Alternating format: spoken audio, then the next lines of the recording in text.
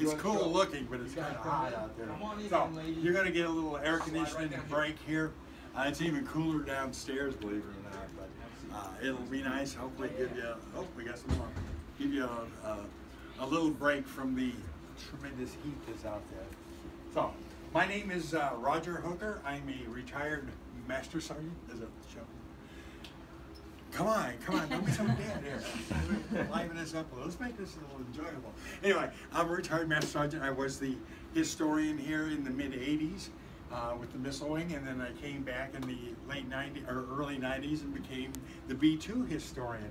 And last 5 years of my job, I also ran Oscar 1. So I know how much of a pain in the rear it is to get volunteers. So Dave asked me, the guy who runs this now, asked me to come out and let's man in my cage every once in a while. Right. We both get out of our cages once in a while. So I'll jump in a little bit. My name's Marty Harrison, and I'm a retired Air Force major, and I was a crew member in both Titan, Minuteman, and ground launch cruise missiles. I served in Tucson, Arizona as a crew commander. I was here in the 508 as a crew commander. I was an operations officer. I was an instructor, and I spent time in England. So I got a lot of missile experience. And we're going to kind of let Roger jump in on this tour. Okay. So we got a couple of rules, especially when we go downstairs. We ask that you don't touch anything, okay? It's really important. You're going to go back downstairs. When you go downstairs, it's kind of like stepping back into time. We can't get parts for it anymore. If it breaks, it's gone forever. And we want every American to come out here and enjoy this and see what these missile folks actually did throughout the Cold War. So, okay, take all the pictures you want, ask all the questions you want. And we'll talk a little bit more about safety when we get downstairs. So, oh, sure. So, okay, everybody in Air Force has got a nickname. Mine's Hook. If you have a question, yell, "Hey, Hook," or hit me upside the head or something like that, and I'll answer. If I don't know the answer, I can get a real good song and dance. Okay. All right. So we're going to start off a little bit about the missile field, how it was, how it operated, all the missile silos, how they built this site, and how they finally got rid of it. So this was a map of our missile field. 351st Strategic Missile Wing owned it and operated it, and had 3 squadrons assigned. The red was the 5/8, the 5/9 here in the blue, and the green was the 5/10. Each squadron was then further subdivided down into 5 flights, and each flight consisted of a number 1, or a building like this, and I'll refer to this as the command center, a number 1, and each number 1 controlled 10 missiles. Okay, the missiles weren't on base, or they weren't right next door. You won't see any missiles today, any missile silos. They were all spread out about 3 to 5 miles away. That way, if the Russians decided to attack, they'd have to try and get each one independently. But it was about 3 to 5 miles away. This whole area covered about 10,000 square miles. Okay. And it should have been even larger, because back in the 60s, when they were figuring out where all this stuff was going to go, they wanted to put the 5/10 down here. They wanted a free zone around the base, about a 50-mile free zone. They looked at, found, among other things, the Lake of the Ozarks is down in this part of Missouri. Anybody, y'all from Missouri, y'all know about Lake of the Ozarks? Okay, and down there. And so they had to back up and regroup. And they looked and looked and looked, and the only other area that was suitable was that 50-mile free zone. So they decided to put the 5/10 in there. And they said, since we made Whiteman a target, we might as well really make it a target. And they put one of the command centers here on base, Oscar 1. As a result, Oscar is the only one in the world that was actually physically on an active Air Force base anywhere in the world. So it's really cool. And like I said, they're about 3 to 5 miles away from each other. The crews downstairs would talk to, and monitor the missiles through an extensive underground cable system called, where'd it go? Oh, here, HICS, Hardened Intersite Cable System. Yeah, they tell me that today they could replace all this with one strand of fiber optics, okay? But this was back in the early 60s, and they laid about 1,770 miles of this stuff. In fact, if you look at this map over here, you can see all the black heavy lines. That's where that cable ran, okay? It allowed Charlie 1 crew to talk to their missiles. But within each squadron, this is really important, within each squadron, they were also interconnected. That way, if Charlie 1 got destroyed, the Bravo crew they'd launch their missiles, they could turn around and take over Charlie's. So, in theory, one crew could launch 50. They didn't like to think like that, it's a lot harder, but if they needed to, they had that capability. And this was buried about anywhere from 4 to 5 feet down. On occasion, they would rise up a little closer, and Farmer Brown would be out plowing his field and whack one of these things. Okay, it was pressurized, so they knew almost exactly where that leak was. Farmer Brown didn't pay any attention to it, and he's plowing. And all of a sudden, a bunch of cops from the Air Force show up. Farmer Brown goes, "Holy, you know what? What did I do?" He accidentally whacked these things, and we kept track of it because if Russians were trying to tap into our missiles, they'd be worthless. So they keep a real close eye on these things. Okay? Okay. Any questions about the missile field itself so far? Okay, everybody cool? Missile silo. This is what your typical missile silo will look like, okay? There was no people assigned to this. People here at the command center all the time, but the silo was totally vacant. There's nobody out there. But they did have security sensors out there to pick up movement. Sometimes it was a cat, a dog, a rabbit. I heard sometimes nuclear protesters throw out a bird feed over the fence so a flock of birds would come in and set it off. But whatever it was, there were 6 cops up here. And they were divided in 2-person teams. Alarm went off, the crew noted it downstairs, alarm went off. The fire team, or the response team, security response team would rush out there and check it out. And it worked, They knew exactly what was going on. And I like to tell a little story about a Mike 11. Back in the late 80s, I think it was. They got an alarm, the crew of Mike 1 got an alarm, they sent their cops out there to check it out. And they found that some nuclear protesters had clipped a chain on the fence out there, hauled a jackhammer in there, and they were trying to jackhammer through that silo door, which happens to weigh about 110 tons. So they're out there jackhammering and having all sorts of fun. Cops get out there, stop them, hold them for the federal marshals. And then the really interesting part is they looked around and noticed there was a video crew outside the fence videotaping all of this stuff. And they looked even closer, and there was a familiar celebrity out there. Mike Wallace from 60 Minutes was videotaping. And they go up, "Excuse me, sir, can we help you? What exactly are you doing out here?" And Mike said, "You know what, guys? We just happened to be driving by on Highway 50. We saw some people on your missile site. We thought we'd videotape it for you for possible thanks." Anybody believe that? No? By the way, those protesters went to jail. Yeah. Yeah, one of them was a priest. Well, there's a priest and a couple Yeah, Catholic the priest was in the mid-'80s, yeah. Yeah. This one was a little later, but I was here when the priest got saying that. I think there were a couple of sisters with there too. But yeah, they all were guests of Uncle Sam for a little while. So okay, but they had the sensors. Like I said, there was nobody out there, but they knew what was going on.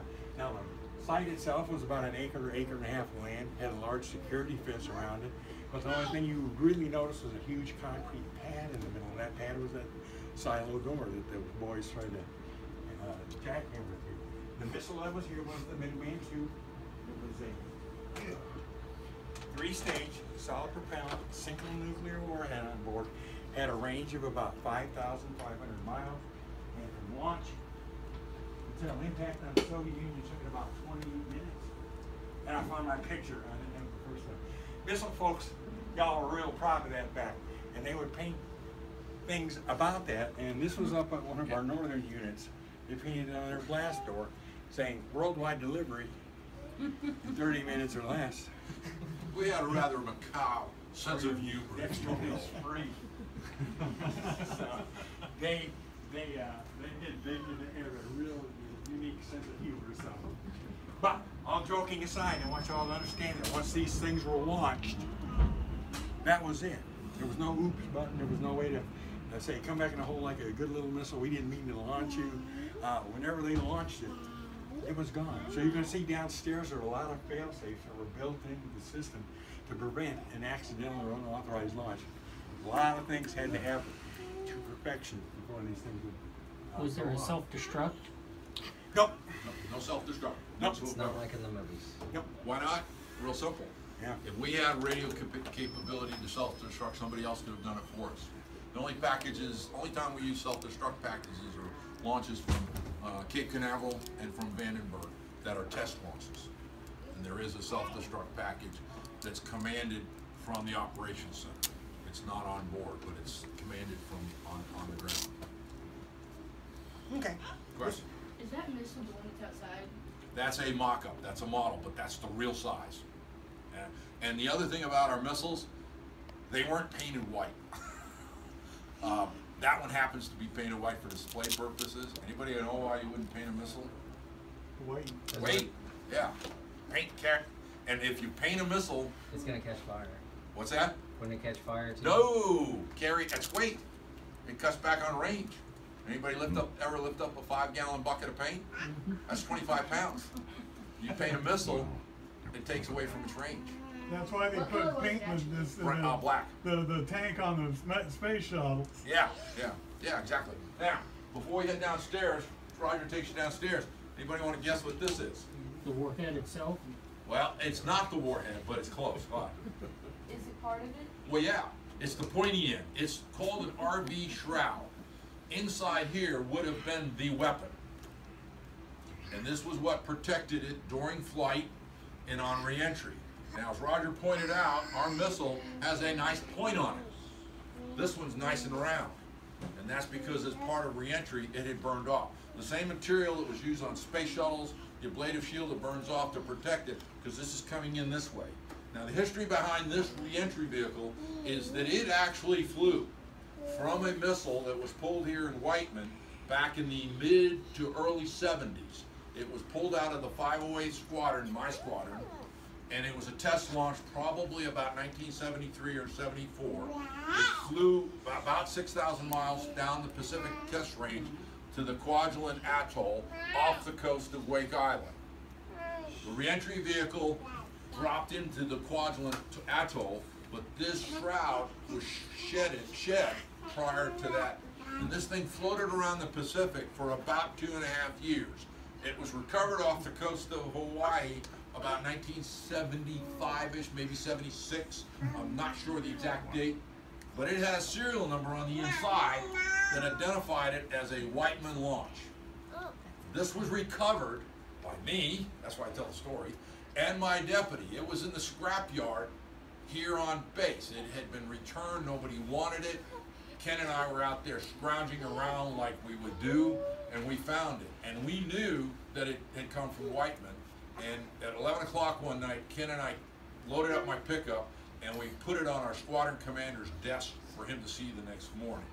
So this was recovered, returned, and is now part of the museum. But this one actually flew, and that's how big it was.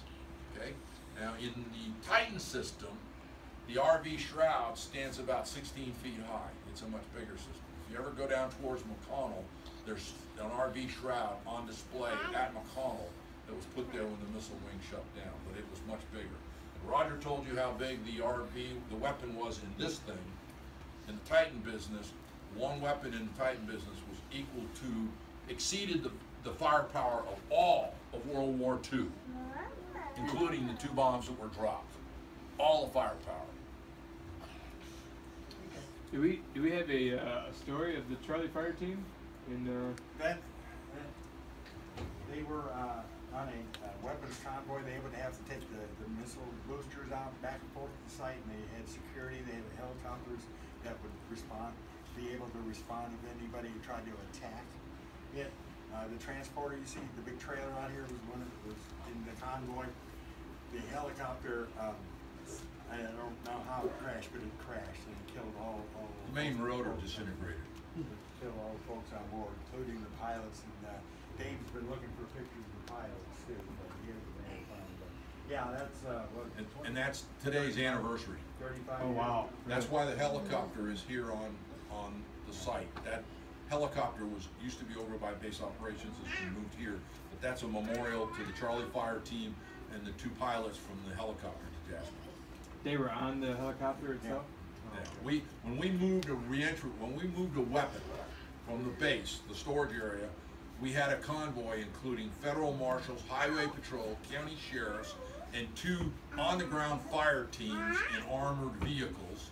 And then there was a helicopter support team that flew air cover all the way. This accident took place down near Nevada. If you were here in the mid-'80s, you might remember that going down. Those are the only known fatalities that ever took place in the years of the 351st Minuteman.